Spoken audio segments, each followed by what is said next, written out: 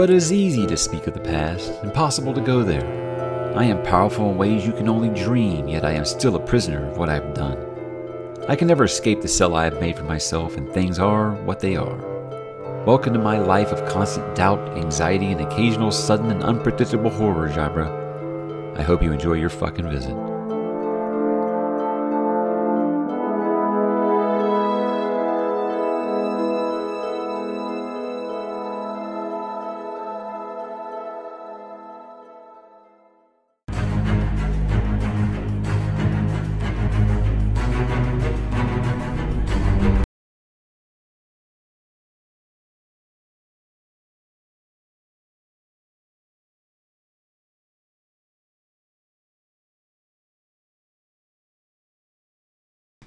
What's up, bookworms? I am Mike, and today we're going to be talking about Sharp Ends, Tales from the World of the First Law by Joe Abercrombie. Now, this is a small collection of short stories taking place within the First Law universe. And I just want to say, before we begin, there has been a slight format change here from when I first started doing First Law book reviews. I got some feedback from some constant watchers that folks kind of wanted to be sold on some of these books, so I will be doing a few minutes of non-spoiler discussion at the beginning, and then I'll get into spoilers. So if you have not read all of the First Law books prior to A Little Hatred coming out in September of 2019, watch up until I tell you the spoilers are starting, bookmark this video, and come back after you do so. With that said, let's get into it with some non-spoiler thoughts on Sharp Ends. I'll say up front that even with people knowing how big of a fan of the First Law I am pretty lukewarm to short story collections as a whole. I mean, even with Stephen King, who's released some really good ones, short story collections usually just kind of piss me off because, you know, right when they're starting to get good, they're over, and they just end rather abruptly. And that isn't to say this is a poor collection by any stretch, not at all. I just do not care for the structure of these types of collections. They're just never, the flow is never really there for me. I think the Last Wish book from the Witcher series, that was the exception to this because Sapkowski kind of structured it in a way that it had this overarching story with numerous, hey, remember when this happened? And then we went into the story, and that kind of tied everything together with, you know, it had that one mainline story going on for it. And I think that's what I liked it. And it's somewhat similar here, since a lot of the characters and events and the settings from these 6 main novels show up or they're mentioned. So it's not like you're just going into this ice cold like you did with The Witcher, and you kind of needed that. But the first and last stories are probably my favorite ones here. It was really cool to see Glokta again, you know, before his capture and torture by the Gurkhas. So I guess you're seeing him in his prime. That was really cool. Then getting a bombshell story at the end of the book really just left me with my mouth hanging open and just looking at the original trilogy in a whole different layer now. So that was something I did not expect to get in this book. But for as much of how I was not a fan of Red Country, there are a couple characters with stories in this book. And, you know, most of you guys know how I felt about that novel. But just like with that book, I really liked one of those stories. And the other one is on a character I could do without ever hearing from in this universe again. So I'll get more into that in spoilers. But I really like seeing characters from the heroes again, and if those do not turn up in the new trilogy, I mean, it'll suck, but hey, I'm ready for Joe to create some new characters that I know I'll come to love by the time I'm reviewing that trilogy, so I'm not worried about that. I'll say this collection does have a main character in a duo with Chev and Javra. If I'm saying Javra wrong, I'm sorry. I kept wanting to say Javerte from fucking Les Mis. So I don't know if I'm saying that right. If I'm saying it awfully wrong. And yes, guys, I know the audiobooks are amazing. I just don't listen to audiobooks. So I don't know if I'm saying these words right. So please feel free to correct me if it's not pronounced Javra. I believe these two, Chev and Javra, they had about 5 stories out of the 13 collected here, and it kind of chronicles how their friendship changes over the course of 19 years in this brutal world.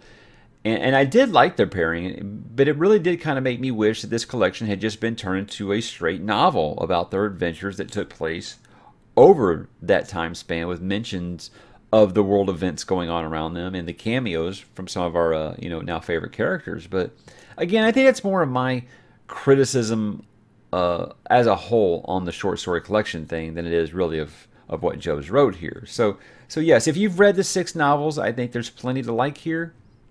Except for the last story, I'm not sure there's anything you'll feel is a must-read. Unless Chev and Javra turn up in the sequel trilogy, then it'd be like, oh yeah, you really should read this. But I think you'll enjoy this well enough if you're a big fan of the series and a big fan of Joe Abercrombie. And I mean, that's really about all I have to say about spoiler talk. So, I'm sorry, for non-spoiler talk. So before I start spoiler talk, I'm going to do a little bit of house cleaning here and take a quick second and ask you to help me out by hitting that subscribe button. The channel is growing. We passed that original goal of 500 subscribers. I got a new goal of 750 before the end of 2019. I feel like that's somewhat realistic. I was just a hair under 600 before I started recording this. So if you like this video, please subscribe. Check out the other content on the channel. I do a video every single week, a book video every single week, and we also do a live video called Geek Media Core, where we just go through all of the big events that happen in pop culture during the week. Unless there's just like nothing going on, then we just kind of like we haven't done one in a couple of weeks now. But please hit subscribe, share these with your friends, and I'll keep making them as long as you keep watching them. So let's hit up some spoiler talk. Now, I plan to bring up each story and talk about what I did and did not like for each. Obviously, I'll talk about some more than others. Some were kind of forgettable. Some were really, really great. So, spoiler talk starts now. And again, this is for all 6 books. Will probably come up in this. So, if you haven't read the entire series up to this point, let me get my notes ready here. I would say turn away now because I am not going to. I'm sorry, guys. I'm so unprepared sometimes. Let's see here. I don't have the list of the books here. All right. First up, we have A Beautiful Bastard. This takes place about 9 years before The Blade itself, and the bastard mentioned is none other than mine and many others' favorite character in this universe, Sand Dan Galacta.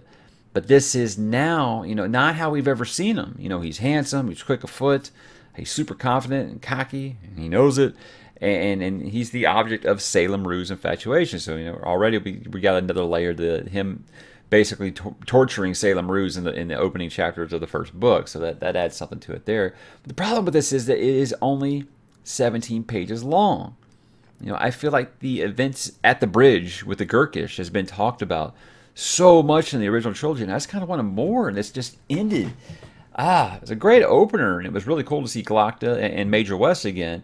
But right off the bat, man, I get what I do not like about short stories. Right when they're getting good, they just pull the rug out from under you and close that door. But even then, I think this is probably my second favorite story here, simply because of the nostalgia bomb. The nostalgia I have for these characters, West and Galacta. That was really cool. And I think you also said Tunny in there, so there's a nice little extra layer from the heroes there. Next up, we have Small Kindnesses. This takes place 2 years before The Blade itself. This is our introduction to Chev and her eventual meeting with Javra. It's somewhat of a redemption story for Chev and showing that, there are some lines that even a thief won't cross. So, already there you got the whole great character thing. I like this one in hindsight more than I did when I first read it, once I realized that these two were going to be showing up frequently throughout the collection. Whereas at first, I just kind of thought it was pointless. But yeah, in hindsight, viewing these 5 stories as a whole, this one made a little bit more sense, and it was an interesting first meeting. Moving on to The Fool Jobs. This is 1 year before The Blade itself. We get our first returning characters from the standalone trilogy, and I did like seeing Kermit Crawl and his crew again, but to be honest, I kind of forgot what their mission in the story was before I even finished it. But I mean, the highlight here was just seeing this group and their banter and how they interact with each other once again. And that's what I enjoyed the most about that one. I know when I first started the hero, like the first half of the heroes, I kind of struggled with. And then the second half I absolutely loved. And in hindsight, I said that the arrow is definitely pointing up on that book. I still don't like it as much as Best Served Cold, but man, it's leaps and bounds ahead of Red Country for me. Then we get our, I did Full Jobs. Yeah, we get our continuation of Chev and Javra in Skipping Town. This one takes place at the same time as The Blade itself. All these stories go in chronological order by year until the last one, and the bombshell that's released in that last one, I think, is why they did it that way. But this one's got plenty of fun and action. You know that the small kindness was kind of lacking, but it's way too short. Again, it sets up Jabra's arc in this collection about her going AWOL in this religious warrior order. I forgot to write down what it was called. But apparently she's just like bailed on this, and you know they've come to find her. And with all of Shev and Jabra's story, I like them together much more than the single stories. I really don't know what the point I was trying to make there. I mean, next is where I really started having fun, and that's with stories that show the chaos from the other 6 points. The other six books from the point of view of the characters that were not in those trilogies. With Hell, we get to see what I thought was easily the best part of Red Country, and that's a POV from Temple, a younger Temple, because this one takes place during the siege of the siege of Dagaska, and before they were hanged. You know, where Glokta was kind of, instead of seeing things from Glokta's defense of the city role, we get to see it from those who were on the losing side of it after Glokta bailed to go back to Adua. You know, we get to see how the Eaters confronted those that were left behind. But the biggest part of this story was seeing the selfless sacrifice of Hadish Kadia. I mean, we assumed that he died here. We never really knew what exactly happened to him. Forget the general. Was it Viseric? I can't remember which general it was that basically like commit suicide so he wouldn't be, because I think Glokta told him you would rather commit suicide than be taken prisoner by the Gurkish. But you obviously, you know, Kadia, highly religious, he says, you know, taking one's own life is, you know, against God. And it was both amazing and heartbreaking to see his sacrifice here. It was one of those things where I was like, okay, cool, I got some closure on the character. Gosh, did I really want to see that? And this is probably my third favorite story in this book. And it being from the point of view of a young Temple, and you're already seeing that he has the problems with always wanting to run. And you can see why. Here, this makes sense. So, I mean, it's an extra layer to Temple there. So that already makes his character better for me, as to all my problems with Red Country. During the same time period, we have the third Shev and Jabra story in Two's Company. Of the 5, this is my favorite one of their adventures. Their encounter with Krakenut Weirin, gold. It was just gold. It was the highlight here for sure. He was the character that died in the Heroes that I hated. Hated to see happen. I loved the character. I hated to see his death happen. So just getting more from him and the Father of Swords, it was a lot of fun. Obviously, the little rivalry that comes up between him and Jabra it's just so much fun. It's lots of what Abercrombie does so well. The fun and the wit with this one. It's everything we love about this world that he's constructed. Fantastic. Just a great time. With Wrong Place, Wrong Time, we move into the events of the standalone trilogy as it takes place during a lot of the events in Best Served Cold. And what I loved about this is, much like Hell, the one where it's the bank heist from Best Served Cold, it shows the chaos and the effect on others that the main narrative characters had on the world and its people. My favorite one here is the bank heist during Morbier deciding just to poison the entire staff on hand to make sure that he gets Malthus. And it's the pandemonium that you expect, but seeing it from someone, you know, a spectator's point of view is, again, just shows just how bonkers that was. But also seeing Gorst again is always going to be fun. He pops up more than once in this book, and I'm okay with that. I enjoyed this one. Maybe it's because I know that Best Served Cold is my favorite part of the standalone trilogy. I feel like it stands right there with the original 3. So yeah, seeing these characters, anytime you see these characters or their actions and what they cause on others, is always going to be something I'm going to be having a good time with. I'm going to save some time in this review and save you some time reading and tell you that maybe you should just, I'm going to suggest that maybe you should just go ahead and skip some Desperado, because it's a story about maybe the least interesting character that Joe has ever written in Shy South. I did not intend for this to be a straight up bash Red Country video. It is what it is. I don't care for Shy South. She's totally boring. Nothing about her gets me excited. Nothing about that setting gets me excited. And like I said, I'm fine if Joe just never writes about any of the Red Country characters or settings again, unless it's Logan. But that's just me. That's just me. If you love Red Country, maybe you'll be fine with this one. this was the only time that the book dragged for me. With Yesterday Near a Village Called Barden, I think it's slightly before the events of the heroes, or it might be happening at the same time. I think it's before because we see Gorse writing the letters to King Jezal, but he does that all through the book, so it could be taking place at the same time. But so just say we get more of Bremer here, and that's always welcome for me. Like the last story, it shows the impact on the characters that weren't the narrative focus during the novels, like these farmers are having their crop ruined because of the war between the North and the Union. And I think little things like that helps flesh out this world and make it feel more lived in. So while no major events really happen in these books, it just shows the effect on the little people, and I like that. I like that. In Three's A Crowd, we return to Shev and Javra, this time between the heroes and the Red Country timeline. Their story here is fine, but for me, it was seeing the rule of Mansa and her successfully uniting Styria and crowning her and Rogan's kid. Or is it? Is it Rogan's kid? This is the one I think is going to tie into the sequel trilogy. They talk about how King Jezal has had some battles with Mansa and lost. There's been people have questioned if that's really her and Rogan's kid, and it talks about their heads being put up on spikes. So, yeah, we're definitely getting this stuff in A Little Hatred, and I can't wait, man. I can't wait, because you know how much I love Best Served Cold. And this one kind of felt like an epilogue to Best Served Cold, more so than it did a Shev and Javra story, at least to me. And I'm good with that. I mean, we even see Vitari again. But we do get more of her abandoning her order or whatnot, and you find out that the head of that order is her own mother, and that's why it's been like 15 years at this point. They're still chasing her.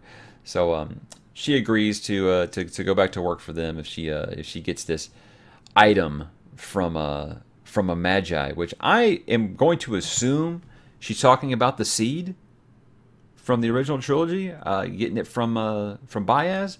I don't know, because in the last story we have like this huge MacGuffin, and I don't know if that's supposed to be the seed or not. I doubt it, because all they talk about is it's just wrapped in a piece of cloth, and I mean they had to put it in like this lead box in the original trilogy. So if this and the last story, if that's the same item, then it definitely is not the seed. But who knows?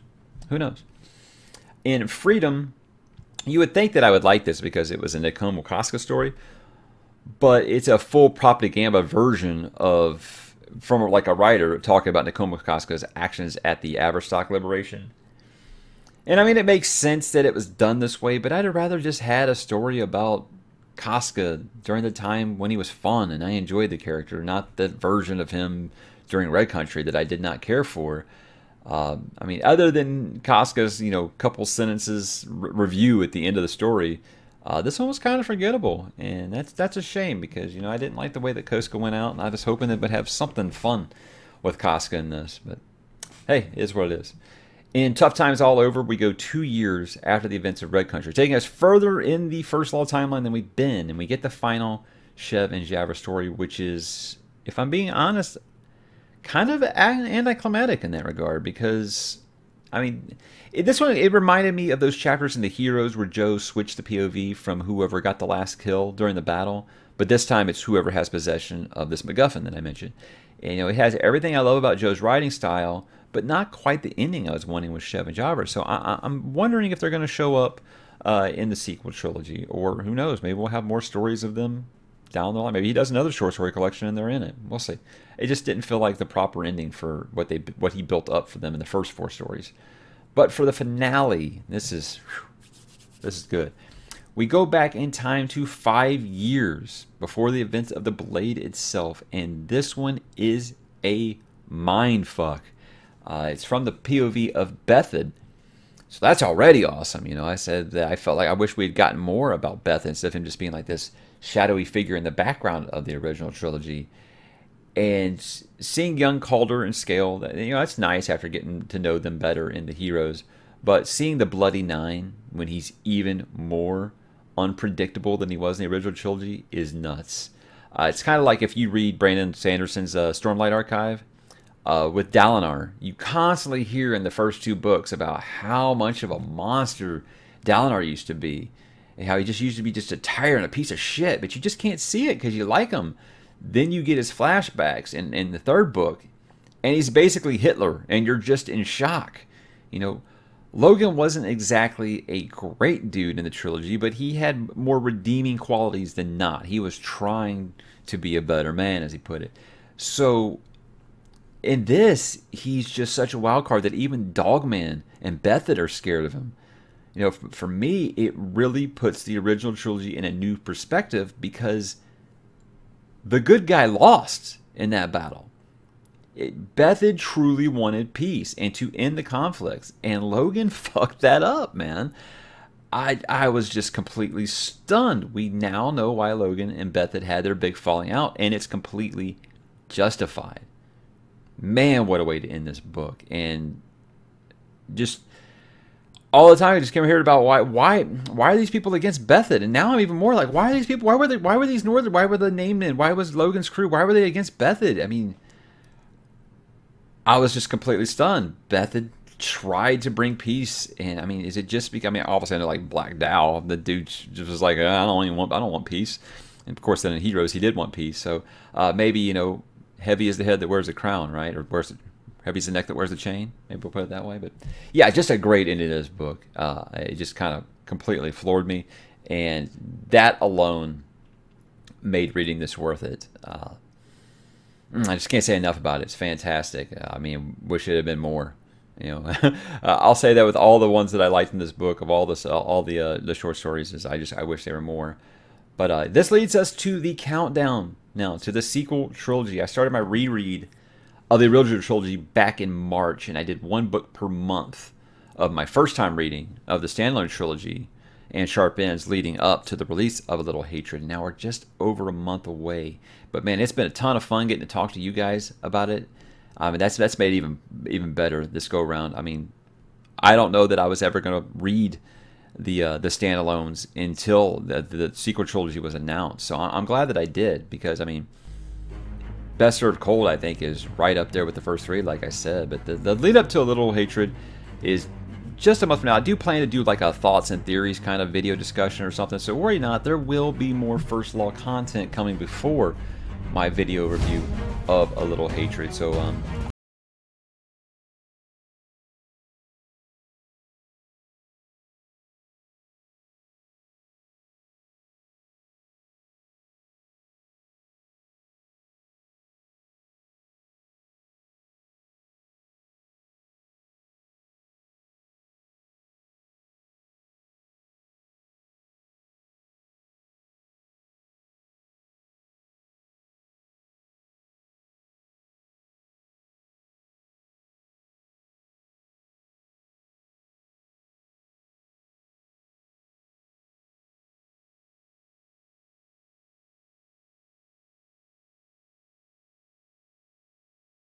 you guys, and I will talk with you soon.